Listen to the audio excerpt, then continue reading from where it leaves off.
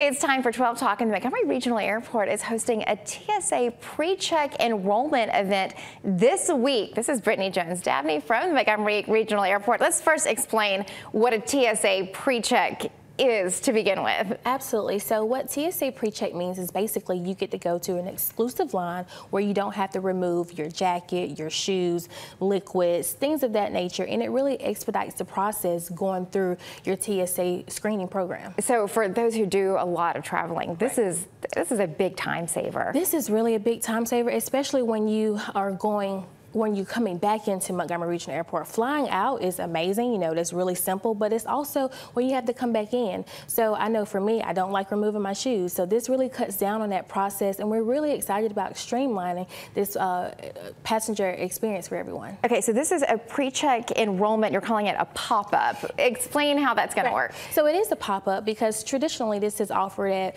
airports like Atlanta and Birmingham. So basically, if you want to go to flymgm.com, there's a section that says summer deals, and basically you click on that so you can go ahead and do your pre-enrollment and your registration.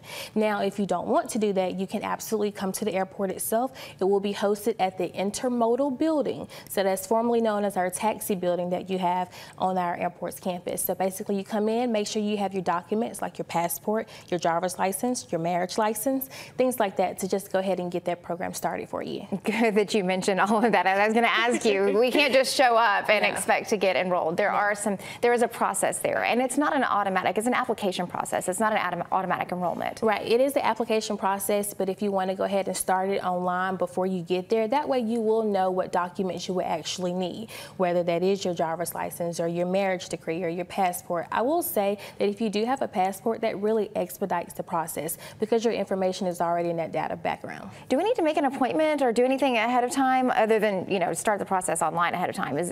Can we just show up? Yeah. You can definitely just show up to the Montgomery Regional Airport, the intermodal building specifically. Don't come to the terminal because we will have to direct you to the intermodal. Where's the best place to park to get to that intermodal facility? Actually, there's parking right there on site, so you don't even have to park in our terminal. Even better. Good deal. And this is just a temporary, but it's a pop-up. So how long will it be there and available? We'll have it until this Friday, and there is a cost to it. It is $78. So make sure that you bring your money or your credit card or your cashier's check. Good to know. Good deal, Brittney. Thanks for filling us in. Thank you.